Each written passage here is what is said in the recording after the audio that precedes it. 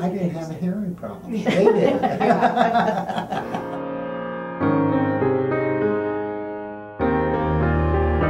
A lot of people think blind people hear better than sighted people, which now, of course, makes me laugh because I can pull out my hearing aid and say, you probably hear better than me. Oh, he missed out on so much. I mean, words, you'd be talking and he'd get part of a sentence, part of a word, and it would just be something totally different than what you originally had said.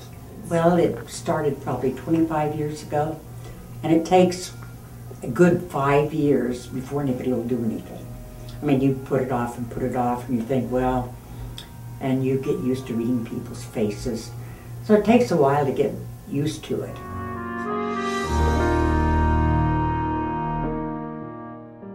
I actually paid for hearing aids that I never used. And then I came here and I'm very pleased. It's a place where you get personal care.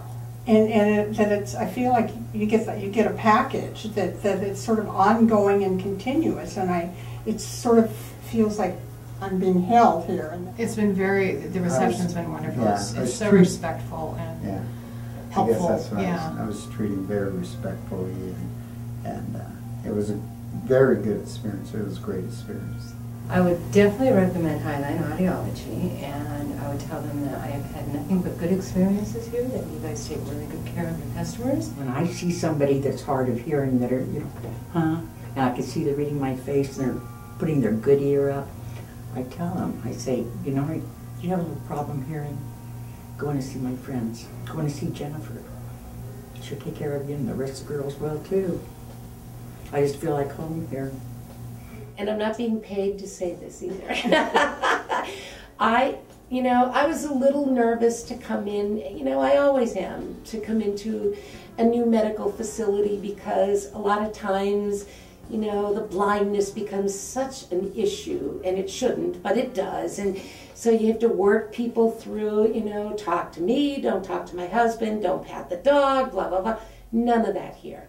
I walked in with the dog, and Gloria, who's one of the people out front, said, "Oh, what a beautiful dog, and I know I can't pat your dog, and oh, there's a chair to your right." And I thought, wow, I don't have to do anything. These people are just right on it. You schedule me, I come in, and we do the job, and I leave. And I'm very, very pleased.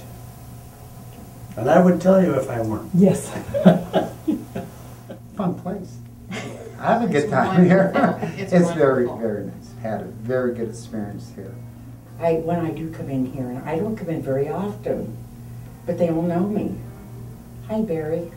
It's just so homey. And, well, that's about it. What more could you say about a place you like?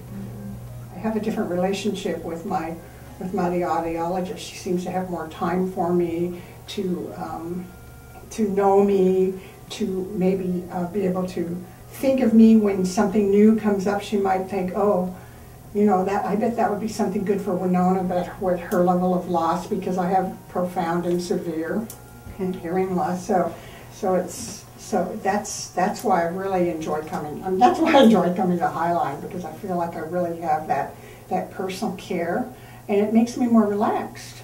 You guys are so nice. You really are. Okay.